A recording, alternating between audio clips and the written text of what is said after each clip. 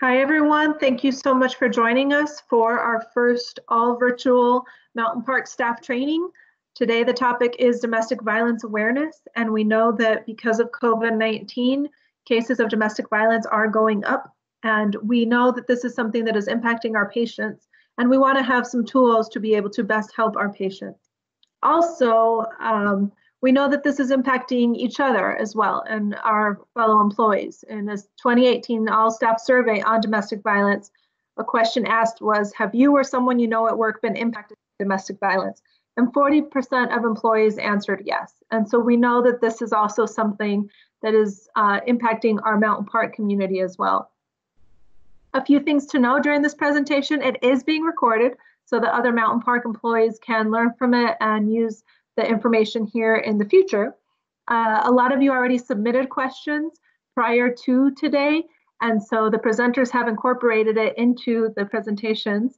But if you still have a question, please feel free to email it to me.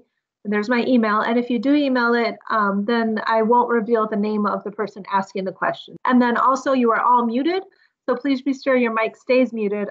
So I would like to thank our presenters for joining us. We have a lot of experience with us today.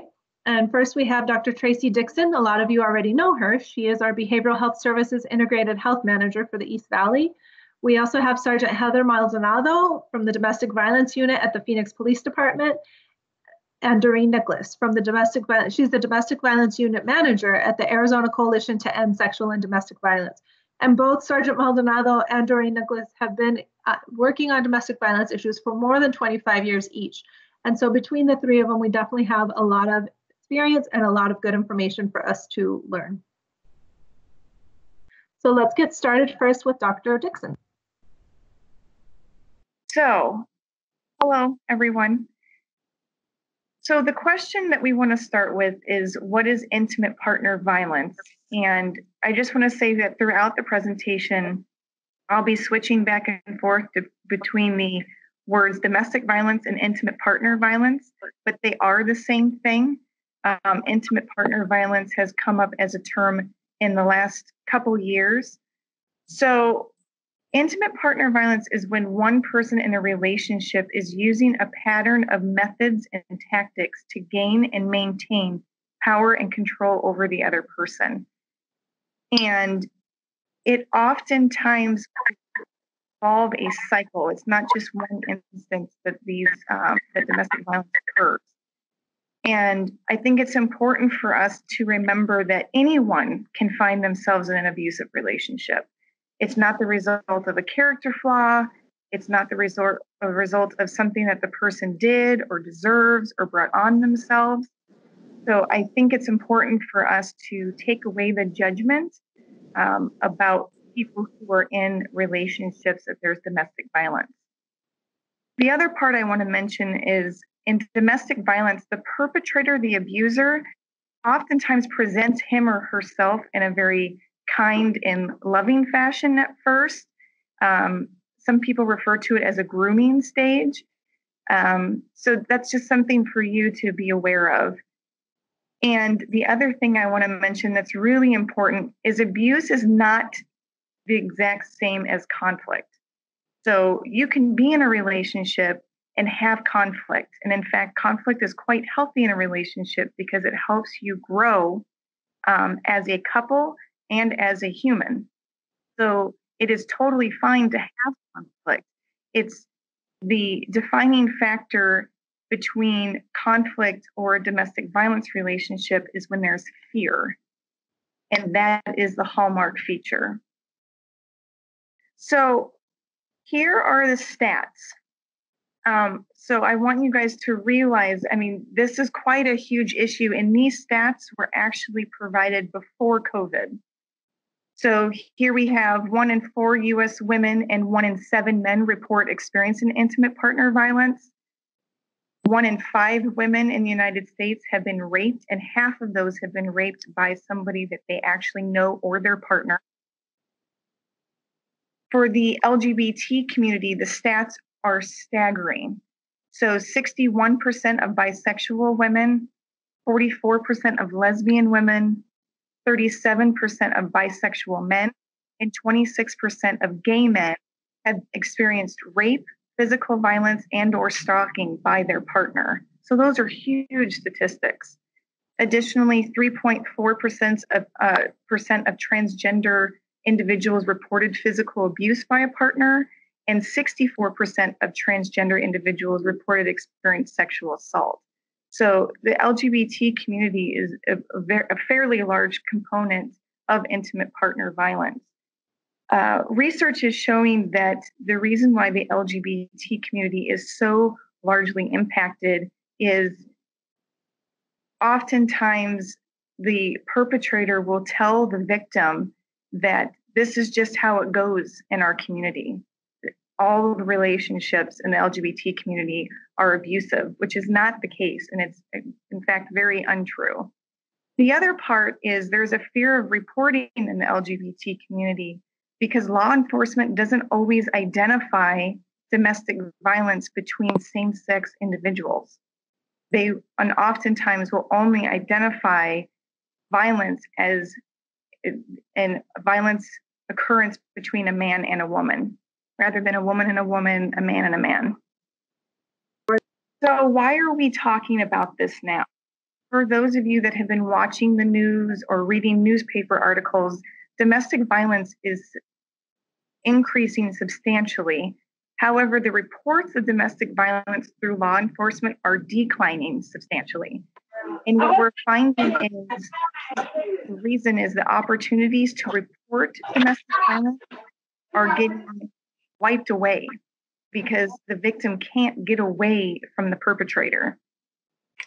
In fact, the COVID-19 situation has created a perfect opportunity for abusers to be more manipulative, to do more surveillance of the abuser or the victim, my apologies. So a lot of times we've heard from survivors that, well, I didn't call the police because he or she kept telling me, do you want me to go to jail and get killed by COVID-19? The other part that we're often seeing too is victims are hearing that if the perpetrator is in fact arrested for intimate partner violence, they will only be incarcerated for a few hours to a day, whereas prior to COVID, they actually were incarcerated for a few days. So there's not as much time to create a safety plan to get away from the perpetrator or the situation. I also want to say that prior to COVID, only half of the victims of domestic violence actually reported to police the instances. So you can only imagine that if there is no opportunity to make a phone call privately and ask for help, and with COVID, the numbers are going to go down substantially. So what does domestic partner violence look like? So we oftentimes think of physical abuse, emotional abuse, psychological abuse, but I think sometimes we overlook some of the common characteristics that we actually accept in society to a certain extent. One is extreme jealousy, especially within the teenage world. It's actually cool if your boyfriend or girlfriend is jealous, but it's actually one of the huge features of intimate partner violence. Another thing is social isolation. So the abuser will actually isolate the individual from his or her family and friends that want good things for them. And obviously with COVID-19, there's ample opportunity to social isolate a victim. Another example is using social status or privilege against someone. So in that instance, the abuser might make more money or have a higher social status, so that maybe they can say, well, no one's going to believe you if you tell them that I'm abusing you because everyone knows me and loves me. So we hear that. Verbal abuse is quite common, and I know most people think about intimate partner violence in relation to verbal abuse. Another one that we see is intimidation and threats. So frequently, if there's kids involved, the perpetrator will say, I'll take the kids away from you if you report me. I'll tell them that you're a bad parent or you're not fit to be a parent. I will threaten to tell your boss or out you that you are in fact gay or lesbian. I will tell your parents that you're gay or lesbian. So in those instances, there's a threat, and anyone that is going to manipulate somebody else will use intimidation tactics like that. Emotional and mental abuse. So I want to talk a little bit about this. A lot of victims or survivors of domestic violence come out and report, well, I didn't feel like I could leave because I kept being told that I wasn't good enough. I wasn't worthy of being loved, that no one else would put up with all the weaknesses that I have. So I stayed because I just assumed that that person was right, that I didn't deserve any bit better.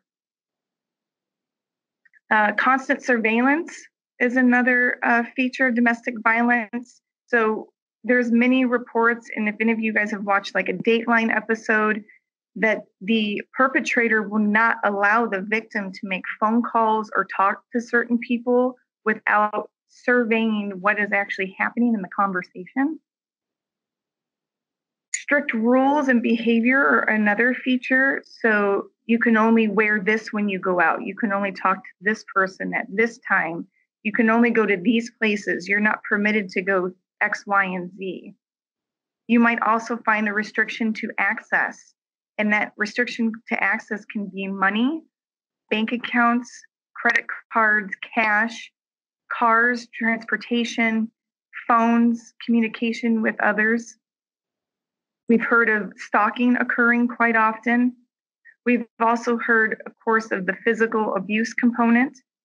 And then we also hear sexual assault, being forced to engage in a sexual activity that you don't want to engage in. The reproductive coercion is about purposely getting a woman pregnant to keep her or to control her. And we've actually seen that in some of our clinics. And then the digital abuse. So, and that can happen throughout the lifespan, but the abuser will use social media to embarrass the victim and make embarrassing statements, show embarrassing photos, maybe even share embarrassing videos just to gain control and make that person feel less than. So why do people stay in abusive relationships? So as I was talking at the beginning of the conversation, the presentation, is we want to stay away from judgment. And I think sometimes it's really easy to judge people on why they stay, but you can't judge a situation unless you're actually in the situation. So let's just take a moment to realize that. So here are the common reasons why people stay. Violence happens in a cycle. So there are good moments in abusive relationships. There's happy, loving moments. And those moments give the victim hope. And anytime that, and I'm sure all of you have experienced love where you have hope that the person in your relationship will change for the better. And that happens even in domestic violence relationships. The next one, risk of leaving or staying. So there's like a cost benefit analysis that the victim will do. And in many situations, leaving an abusive relationship is not the best, safest, or most realistic option for survivors. Oftentimes, the actual leaving the abusive relationship is far more dangerous and life-altering than staying. There was actually an article that I read earlier this week where a woman who works with domestic violence had said, people stay because they are afraid to leave, but people leave when they're afraid to stay. So the fear of staying actually has to outweigh the fear of leaving. And from an outside perspective, we have no right to judge when that is for the victim. The last one, violence is not always people's priority. So people may feel like staying is the only option. And with COVID, that's huge. They might have lost their job, so they can't leave the abuser. There is the threat of taking the children away. We've heard many times in their clinics that There's a threat of deportation, or I will report you to the authorities. So right now, it's actually a lot more scary to leave for many victims of intimate partner violence. So what we really want to pay attention to is each person is an expert on their own safety. Each person knows the situation better than anyone else. So we want to move away from asking, why are they staying, to how can I help create an environment that makes the person feel comfortable to make healthy decisions for themselves. So what can domestic violence look like in our clinic? So common ones are bruises. So as an MA or a CSR, you might notice bruising on arms, neck, faces. You might actually notice that when they check in or are answering questions, they don't have good eye contact. A lot of times, victims of domestic violence will be very shameful of what's happening or embarrassed about what's happening to them. There might be hesitation to answer questions, or if they do answer the questions, they might give vague responses. If you do have a patient that brings the partner with them, you might notice that the abuser, and this is not in all cases, I just want to state that, but the partner may be demanding to be in the room. Or if the partner does actually make it into the exam room, the victim, the patient, might actually feel really nervous or awkward. And you might walk into the room as a provider or MA and think, what's going on here? Because it kind of feels awkward. And then you also might notice that the perpetrator, well, you won't know at the very moment, but they might do all the talking for the patient. So that's kind of a green light or a red light. Dixon? The other thing I think it's important for us to cover here is that with long-term abuse, there's long-term anxiety, and anxiety always has a negative impact on health. So there might be pre-existing health conditions, but then with the anxiety of the domestic violent relationship, there are worsening of symptoms. So as a physician, you might notice that a patient is having more issues with asthma. They might have increased bladder or kidney infections. You might notice circulatory conditions, cardiovascular disease, irritable bowel syndrome, chronic pain, fibromyalgia, central nervous system disorders, gastrointestinal disorders like ulcerative colitis or IBS, joint disease, migraines, traumatic brain injuries. So those are commonly seen and actually increase in symptoms when a person's in a stressful environment. Mental health perspective, common things that we will see as a result of intimate partner violence is anxiety and depression, post-traumatic stress disorder, antisocial behavior. They don't feel comfortable in social situations, low self-esteem, like we talked about before. Oftentimes there is the emotional abuse, and the abuser makes the victim feel like they're not important and they're not worthy. There might be emotional detachment or ambivalent about relationships. There might be increased issues with sleep, whether they're sleeping more or sleeping less. And a true hallmark also for the victim is alcohol or substance abuse. So you might see an increase in opioid dependence or any drugs that they use. For the adolescent community, what we see if they're as a result of intimate partner violence is depression and anxiety. We often see disordered eating. They might have food restrictions. It might lead to forceful vomiting. It might even involve taking laxatives, but it's the victim's way of feeling like they have control of something. Also, we see increased suicide rates and increased substance abuse. And oftentimes, those adolescents that are a victim of domestic violence are at an increased rate of risk of having sex prior to the age of 15. That's pretty huge. So women's health. I know I said towards the beginning of the presentation, sometimes there can be forced pregnancies. There might be, for those women who are, in fact, getting pregnant, there might be a rapid repeat. So a patient might get pregnant fairly quick after the other pregnancy. They might enter into prenatal care late. There's also, for the babies that are in the situations, there's a low birth weight for babies. There might be pre-birth. And what we've also seen with the men in such examples, if they're the abuser, they actually try to control or take away the birth control that the woman is using, or might force her to have sex without protection to purposely get her pregnant.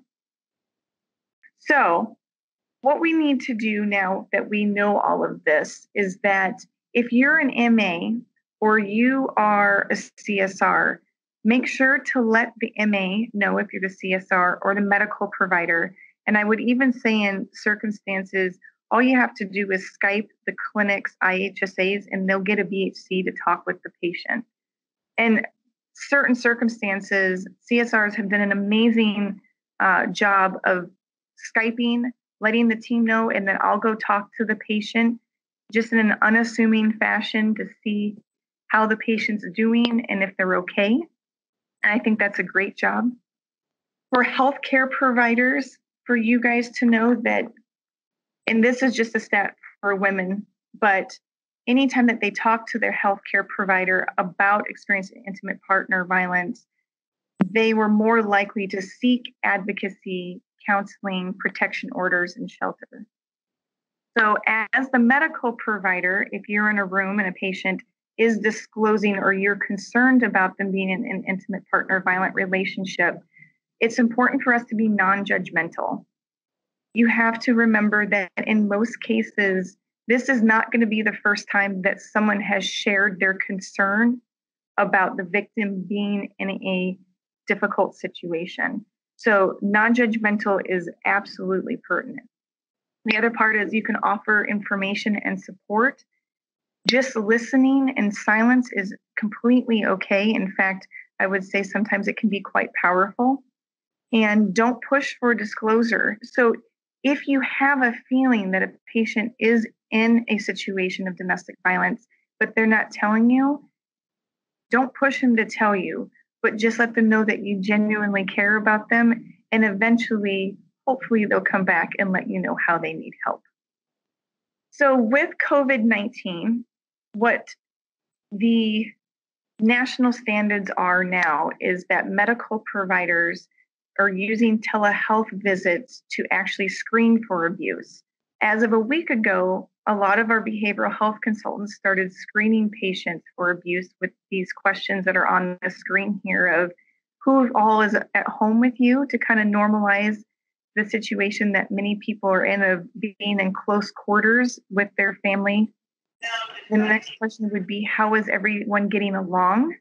So that's a good neutral statement. And you can actually use a sense of humor to kind of lighten the subject. And the third question would be, do you feel safe there?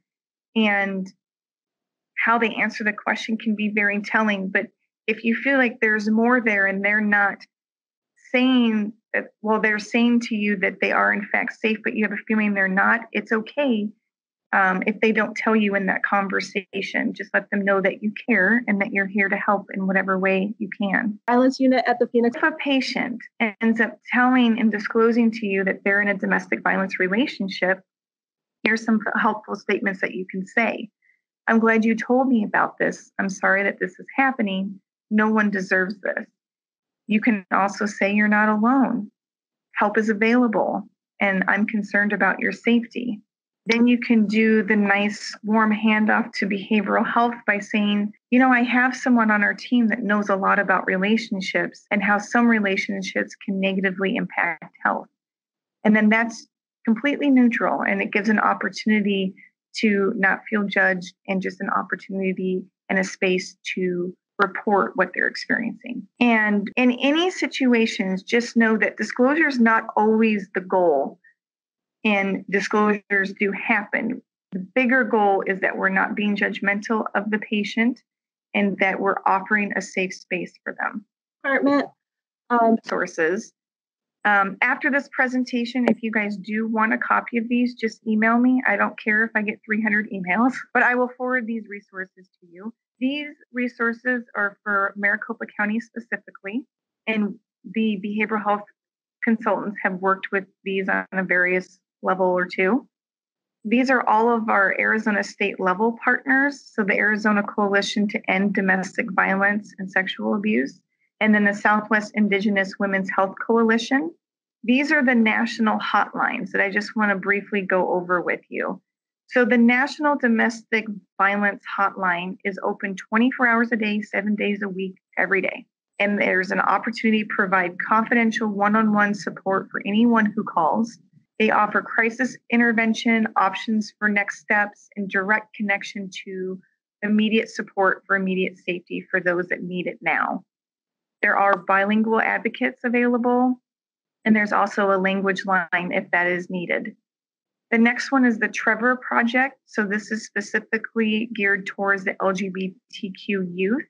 It is both a crisis line for suicide concerns and for domestic violence intimate partner relationships.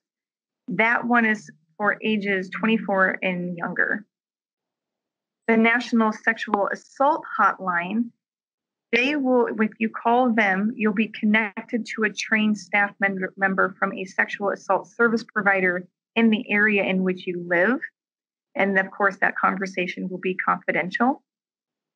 Strong Hearts Native Helpline, it's a great resource for Native Americans that are needing a safe space to anonymously report any abuse that's occurring.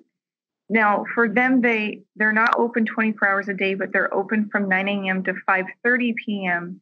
And then if you call after the hours that they're not open, then the call will be directly routed to the National Domestic Hotline. And the last resource I put on here, because we do see this at some of our clinics, is human trafficking. So this number, the National Human Trafficking Hotline, is toll-free. It's anonymous, so you can call as a victim or survivor of human trafficking, or you can even put in a report, anonymous report about it. So that concludes my presentation. Thank you so much, Dr. Dixon. And now we have Sergeant Heather Maldonado on the phone, and she is with the Phoenix Police Department. She has worked in the domestic violence unit for 26 years, and so she will be sharing information with us. Well, thank you so much. I'm thrilled to be here. I love talking about domestic violence to just about anybody that will listen. And the importance of all of this right now amongst COVID brings a lot of light to it, but it's an epidemic that goes on before and after everything COVID. So when it comes to the domestic violence stuff, I'm coming from the criminal perspective, right? Because I work for the police department. I've done the domestic violence as a supervisor now, coming up on 3 years. And I was a detective previously for another 5 years before. So I've seen the damage that domestic violence can do to families, to individuals, to the suspects themselves. There's a ton of resources out there and things along those lines.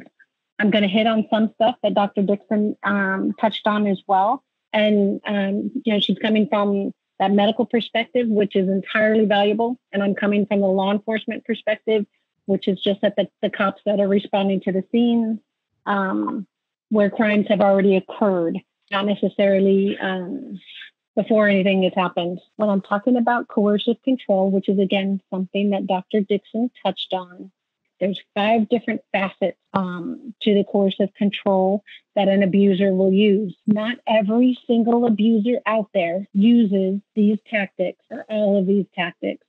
Some people, male and female alike, they just like to beat up each other. They're not trying to control another person. They're just angry for whatever reason in the whole world. They're angry that the sun came up in the east. They're angry that the sky is blue, whatever it might be. I'm certain that you guys will come in contact with patients that will talk about some of these things, as well as friends, family members that may talk about some of these things. And there need to be red flags.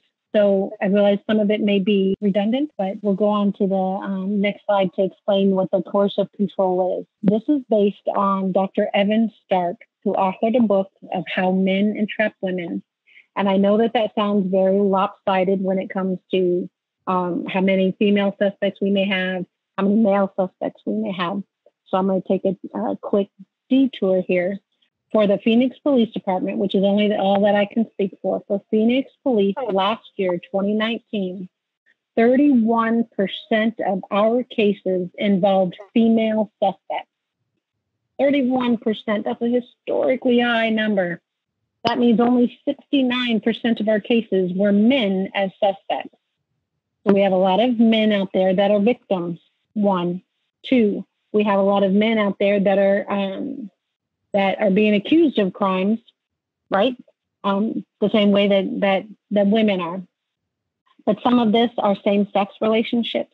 Some of this are brothers and sisters, mothers and daughters, and things like that. So keeping that in mind, when it comes to coercive control, though, coercive control, based on Dr. Evan Starks' research and everything that I've experienced in my 26 years, and I'm really trying to deliberately control a person using all of these techniques, 90 whatever percent, it's a male doing it against a female. Okay? So I'm going to use probably a lot of examples, and I will use male suspects, but I'm talking in this coercive control dynamic, not so much in general domestic violence all the way across the board. The other statement to this is in the LGBT community, generally speaking, and very generally, there's one person that's a little more dominant. So this coercive control technique can be involved in a homosexual relationship, not always having to be male-female, right? So in a same-sex relationship, this could occur because one person's a little more dominant. But a strategic and deliberate course of conduct using all of this to deprive a person of their basic rights and resources because they want them all to themselves. I don't want anybody else looking at you because you're mine. And whatever the psychology is that goes with that, if it's a fear of rejection, I have no idea. But we'll talk about the next slide of being with violence, the most recognized form of domestic violence that everybody generally knows, the slap, the hits, and things like that. But we have the criminal damage. You know, I'm going to slash the tires so that you can't go to work, and now you're going to lose your job. I'm going to threaten suicide so that you don't leave me, because if you leave me, my blood is on your hands. And who wants that, right? Nobody does. But the idea for abusers that use coercive control is just enough to keep you around, keep you coming back, lay that hook in you so that you don't ever leave. I'd like to hit on strangulation real quick. Strangulation is somebody using either their hands, their arms, a belt, or a wire to cut off somebody's air around their neck. It should be an attempted murder, but just strangulation by itself is a huge lethality indicator. If you have patients coming in, friends or family that talk about how they got choked last night, they thought they were going to die, or you see the marks and redness on their neck or scratches, that's a huge deal. I would encourage you to encourage them to call the police so that we can get a forensic nurse examination done. And that's with a registered nurse. It's all medical. They take pictures of all of the injuries and whatnot. But the strangulation is a great physical violence, coercive control technique, because what the suspects are doing is telling you, I can kill you, but I choose not to because I love you, right? And she's looking at him with her bloodshot eyes from all the broken blood vessels in her eyes, with her sore throat because she nearly died. And he's talking about how much he loves her. Abuse during pregnancy is another big one.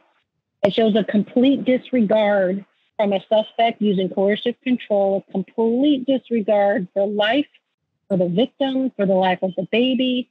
And the lethality indicators on that are very high.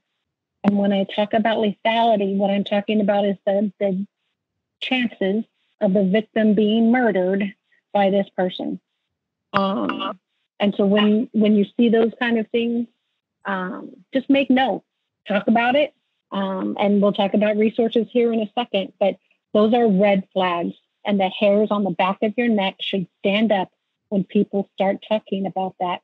Or if you've experienced it yourself, the hairs on the back of your neck should be standing up, because that's a big deal. And if stuff that happens to our victims out there on the street can scare a cop or make us go, wow, girl, you're in danger. Out of all the things the cops have seen out on the street, and you can still scare us, that tells you something. And or at least it should. It should go, oh, wow, if even the cop thinks I could die, maybe something could happen, right? Is with regards to isolation. And Dr. Dixon talked about this. But I want the coercive controlling abuser wants to get the victim away from anybody and everybody that's going to tell them to leave. Anybody that's going to tell them, girl, you're in danger and you need to leave him. They don't want you talking to anybody like that. And so I'm going to move across town. I'm going to move to another state. I'm going to take you from Mexico and move you to the USA. And then I'll use deportation over your head. But the separation from family. You know, your mom never liked me anyway. And they're just jealous of our love and things like that. I'm helping you because you told me all about the abuse that you suffered at your father's hands. And I don't want you to be around that anymore.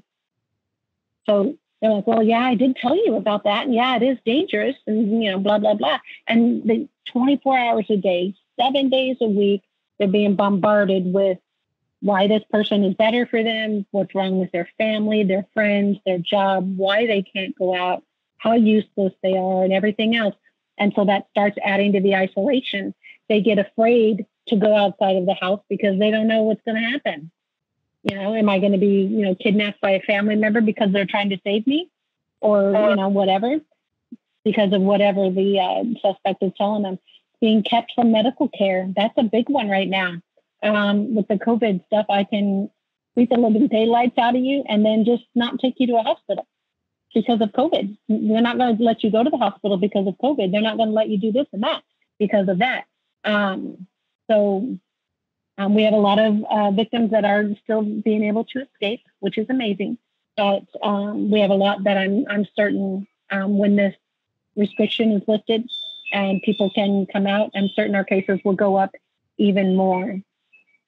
So I'll hit on that real quick when it comes to the cases for the city of Phoenix, again, which is all I can speak to. The cases for the city of Phoenix from March were up 23%. Up 23%. We received more than 1,000 cases for the month of March. In April, we were up 20%, which generally speaking, the city of Phoenix, we're up every month incrementally, 3%, 5%. But to be up 20% of cases, I only have 23 detectives to handle these cases. We touch every single one with a records check, with either contact out to the victim or the suspect, and managing our caseloads that way.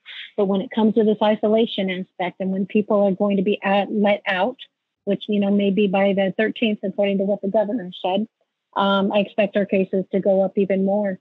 I would anticipate your cases would go up even more and more people being able to get out going, oh, thank God I'm out of there. You wouldn't believe what the last 2 months have been, you know. The next slide talks about intimidation, the threats of violence. An abuser can say something like, remember what happened last Saturday, and then just give you that look.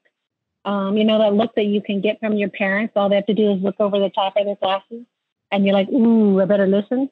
Abusers do that. And they make those comments like, you know what's going to happen, so you better stop doing that, or you better get me a beer, or you better make sure my dinner, you better not wear that.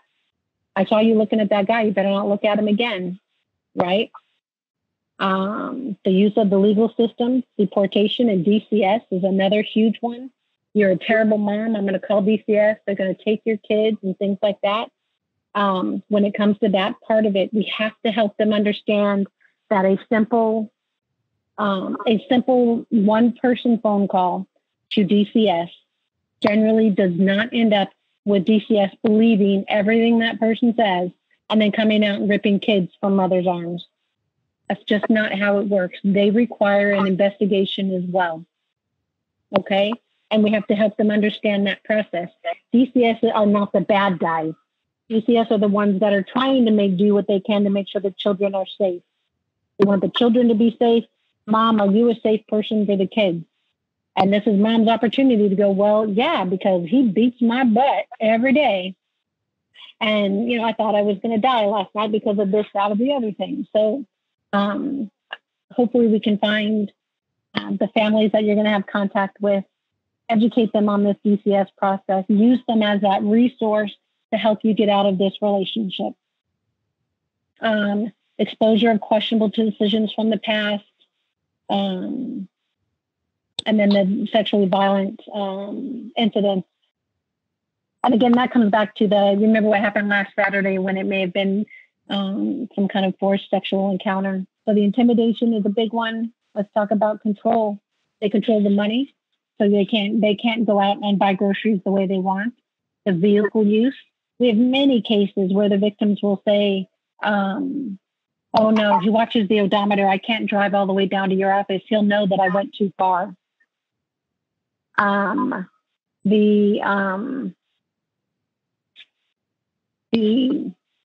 Where she can work and if she can work. Dr. Dixon mentioned keep them pregnant.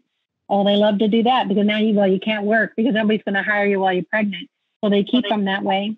At the beginning of a relationship, 3 months in, she's kind of like, I'm not sure I want to stick around. And then next thing you know, he's not using protection. Well, we're going to be together anyways, right? No big deal. And it's not necessarily with her consent that he's not using protection, but now that she's pregnant, she's mine. And now you're stuck with him for the next 18 years. Let's see, controlling her ability to breathe by the repeated strangulations. We've talked about that. Time away from the home is monitored. So how long you're gone? I thought you were going to the store.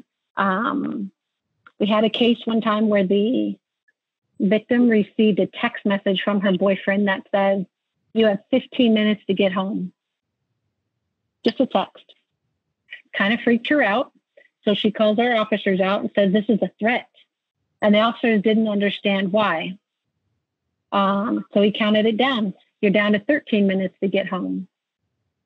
Now, when you think about it, if you would have received a text message, you personally would have received a text message that says, you've got 15 minutes to get home, what would your response be in text?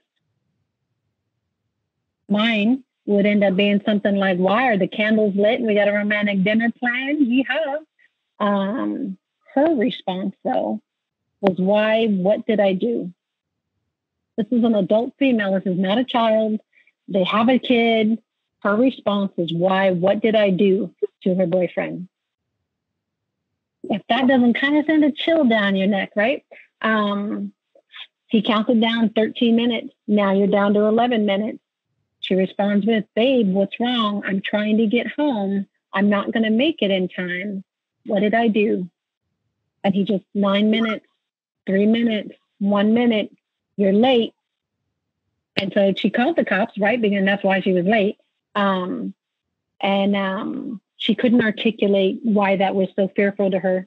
Our officers did not ask the right questions either when it comes to what does that mean to you? Like, why is that so scary? She could have explained, well, the last time I didn't get home on time, I got assaulted. But she didn't know how to put that in words, and my officers didn't know to ask the right questions. So now as you're talking to your patients, you can come back to, this is what we know. No, this isn't normal. And if it scares you and you have to call the cops, help them understand why it's so scary. If they don't know, because we have a lot of young officers out there. Let's go down to our sexual coercion slide. Dr. Dixon talked about the forced and coerced relations, so sexual assault. That can happen if you're married. I can still say no. I've been married 19 years, and if I say no, that means no.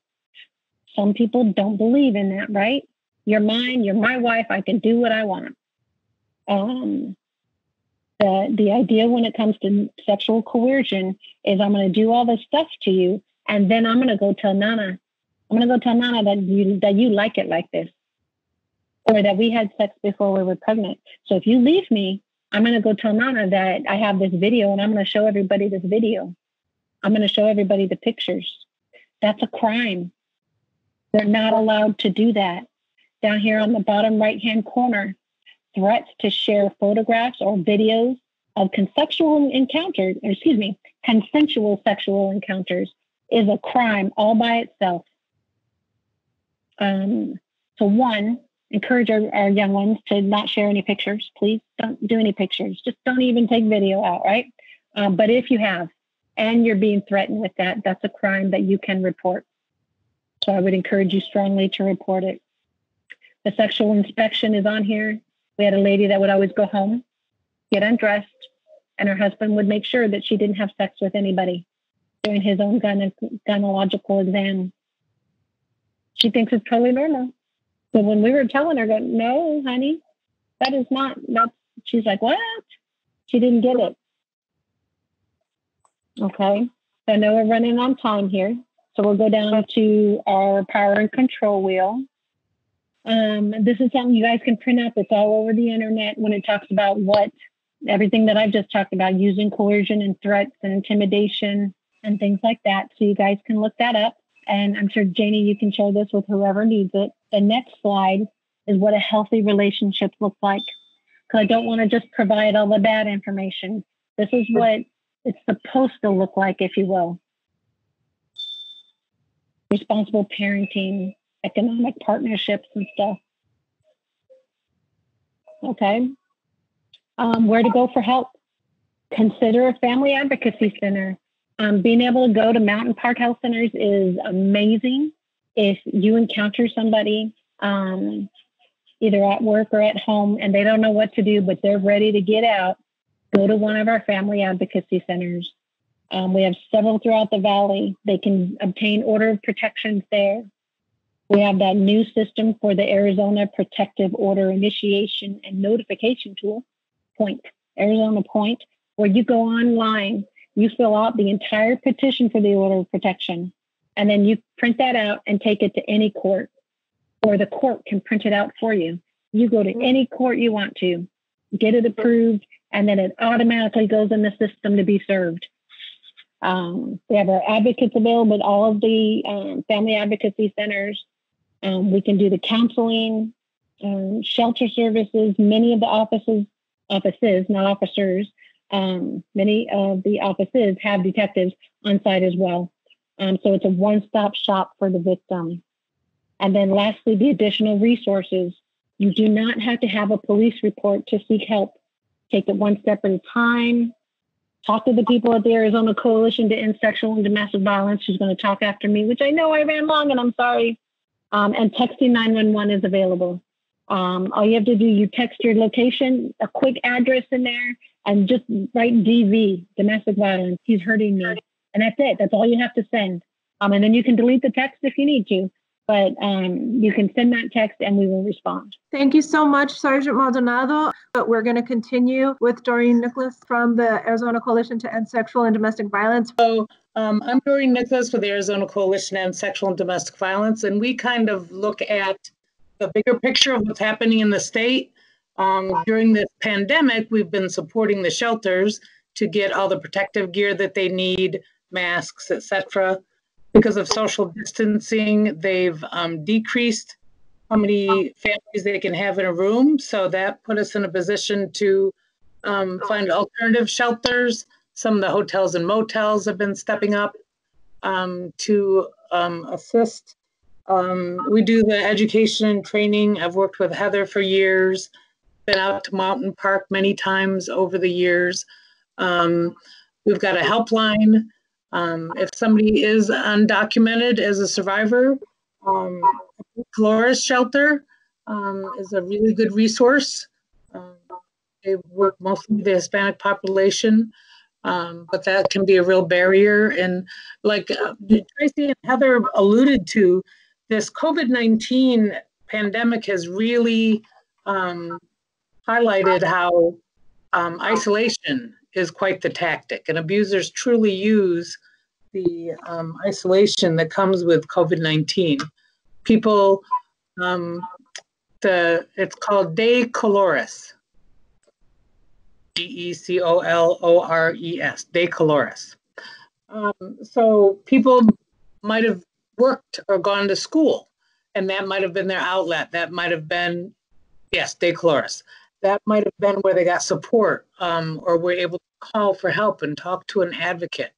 But, you know, not working, being at home with their abusive partner monitoring everything, it's been harder to reach out for help.